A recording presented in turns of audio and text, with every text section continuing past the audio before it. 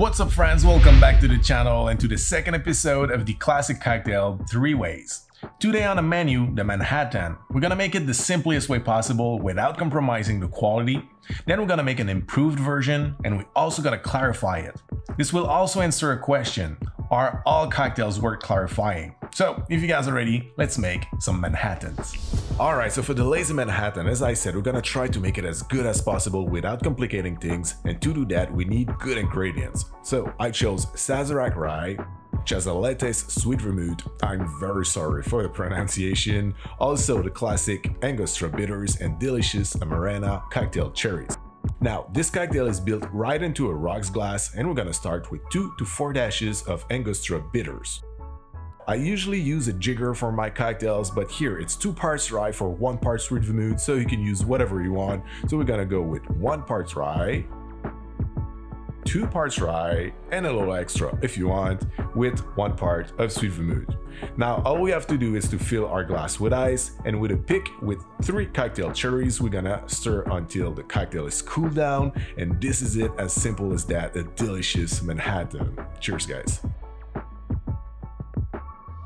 Alright now, so for the Pro Manhattan, what's gonna change? Quite a lot actually. We're gonna start by using bourbon instead of rye. Then we're gonna need vanilla infused cognac. That recipe is in the description down below. We're also gonna need Cocchi di Torino sweet vermouth, the classic Angostura bitters, and the delicious Amarena cherries. So in a mixing glass, we're gonna start by pouring 1.5 ounces of bourbon, half an ounce of our vanilla infused cognac, and because that base is a little sweeter, we're gonna use only 3/4 of an ounce of sweet vermouth. Then we're gonna add 4 dashes of Angostura bitters. We can fill our mixing glass with ice and stir it for about 60 revolutions.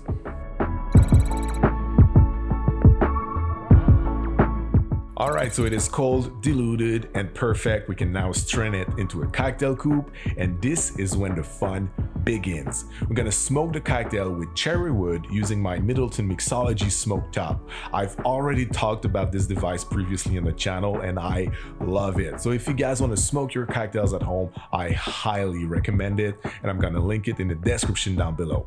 So now all we have to do is to garnish this with delicious cherries, and this is it guys. This is how I make my Pro Manhattan. And now for the clarified one, we're gonna make a mix and match of both recipes, and we're gonna add some milk to milk wash the cocktail in order to clarify it. Also, I'm using rye instead of bourbon here because I want that extra spiciness, and no citrus is required, which is usually the case for milk wash cocktail because apparently the acidity of the sweet vermouth here is plenty enough. Now for the tools, we're gonna need a funnel, a coffee filter, and 2 glass vessels. We're gonna start with one in which we're gonna add 2 ounces or 60 ml of rye. Then we're gonna add 3/4 of an ounce or 45 ml of Cocchi di Torino sweet vermouth, and 3 dashes of Angostura bitters. Now you understand guys why I always use a dasher bottle, because this Angostura bottle always make a mess and it drives me nuts. Now in another vessel, we're gonna pour 3/4 of an ounce of whole milk, and then over the milk you're gonna pour the cocktail. It is very important to do that in this order to get the best result. And now for the filtration, you're gonna take your funnel in which you're gonna place your coffee filter, and for a better result, we're gonna rinse it with water. It's always a good idea to do that to get rid of the paper taste. Sometimes I forget to mention it in my videos and I get called out, but not today. Now, you probably see it already, the curdles have started to form in the mixing glass. We don't see it so well in this one. I'm gonna switch glass. I was very impressed how fast it happened with no citruses. Now you're simply gonna pour that over the coffee filter and let it run for about a minute in order for the curdles to settle at the bottom of the filter.